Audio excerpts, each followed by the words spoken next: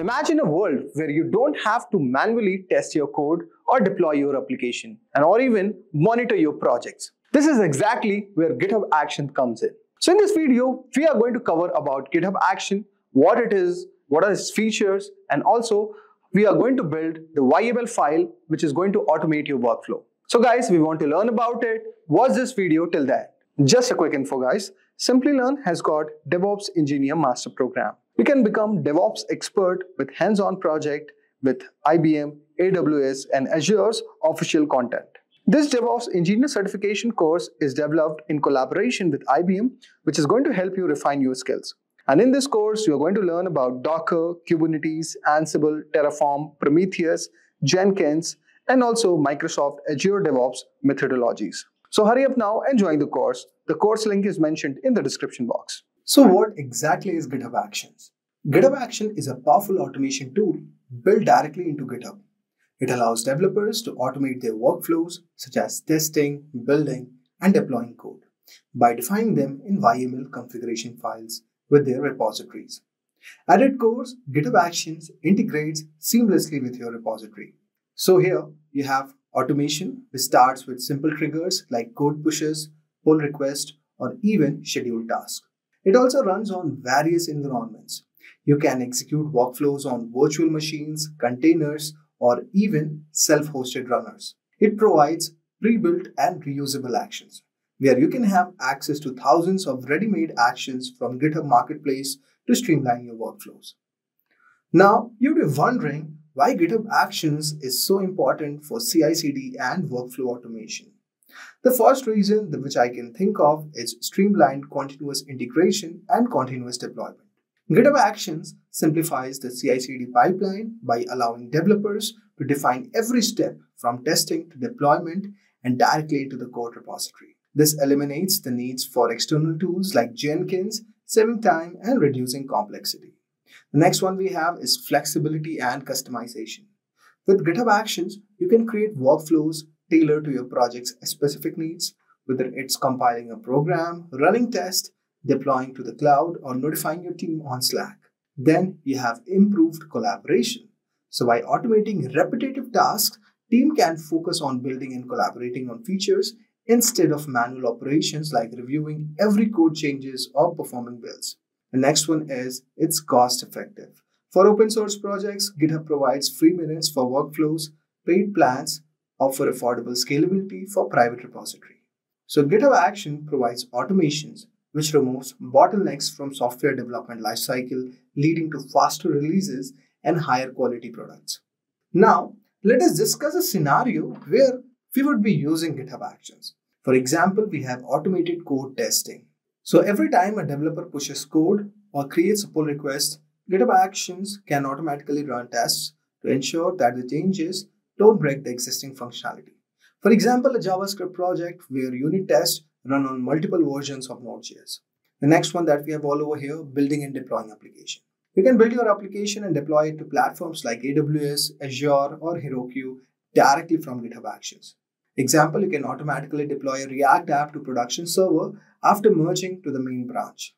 Then you have the code quality checks. GitHub Actions can enforce code quality standards by running linters, formatters, or even security checks. For example, ensuring all Python code adheres to PEP 8 guidelines using pre-built actions. Then you have scheduled tasks. You can run scripts at scheduled intervals such as nightly builds, weekly backups, or data analytics tasks. For example, generating a daily report on project metrics or performance.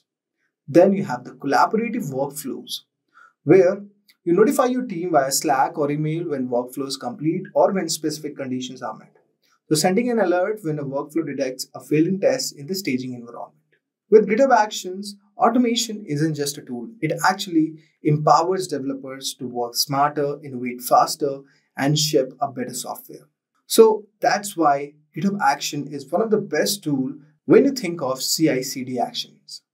So let us create this file called test.yml. And here we are going to discuss some of the basic things. So our core concepts are workflows,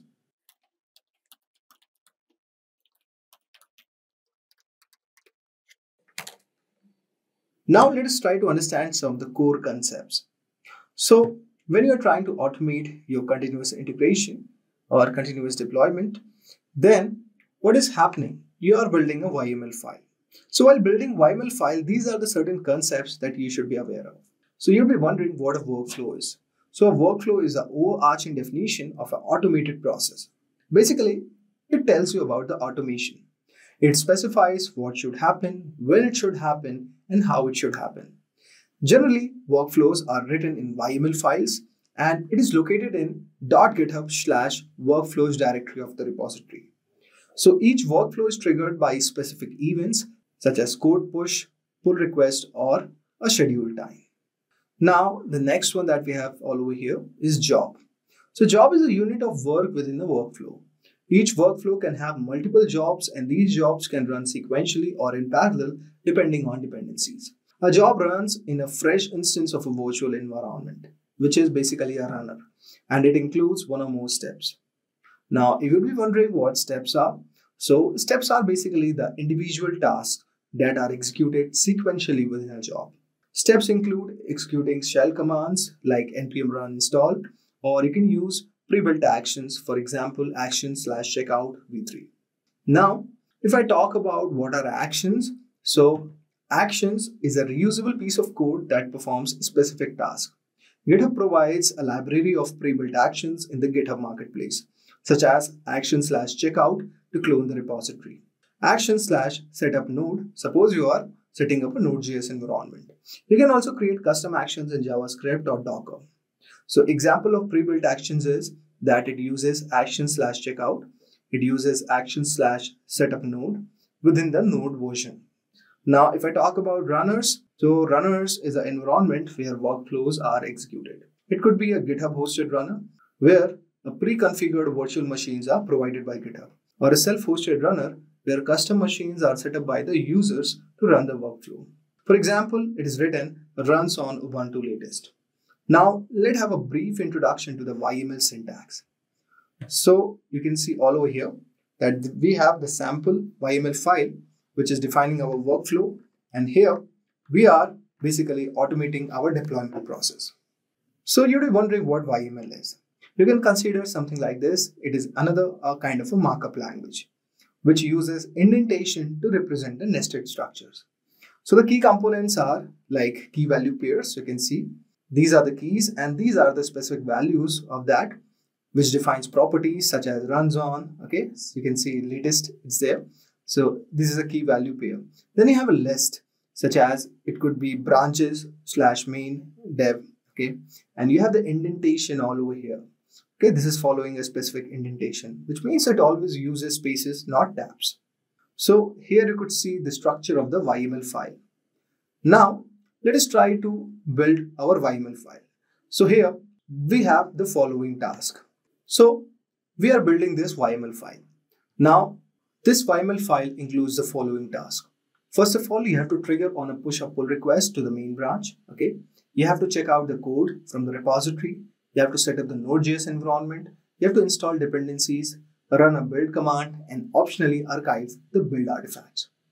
So we'll start with triggering the workflow on the push or pull request events. So how do you do it? With the help of on statement.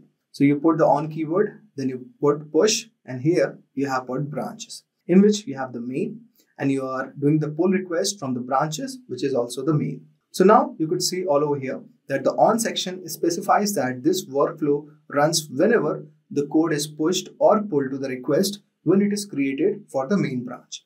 So that's why we have used the on keyword, and here you could see push and pull requests are there. The next one we could find all over here that we are defining the jobs. So the build job is defined to run on the Ubuntu latest server.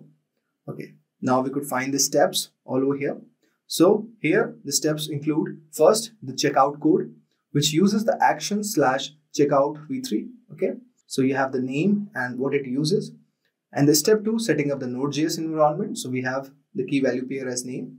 Okay, and it uses action/setup node v3 with node version 16. Okay, so this is basically setting up our environment. Then we are installing the dependencies. So name install dependencies, and I'm saying run npm install. In the step 4, we are running the build process. We have the name run build, And here we are saying npm run build. And the step 5, we are building the saved artifacts, which can be optional, where I'm uploading the build artifacts. It uses action/upload artifacts v3 with the name build artifacts and path is /destination. So this is a sample version of a YAML file, which is basically going to automate your process.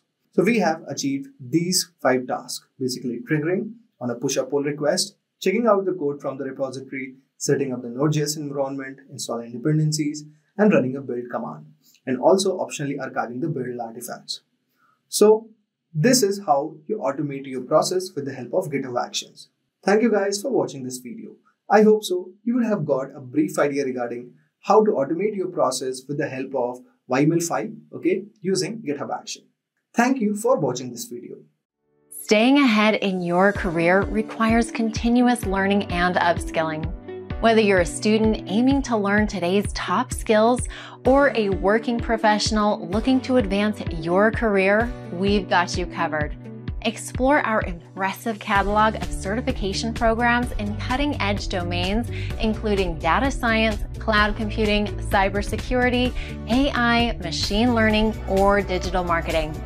Designed in collaboration with leading universities and top corporations, and delivered by industry experts, choose any of our programs and set yourself on the path to career success. Click the link in the description to know more.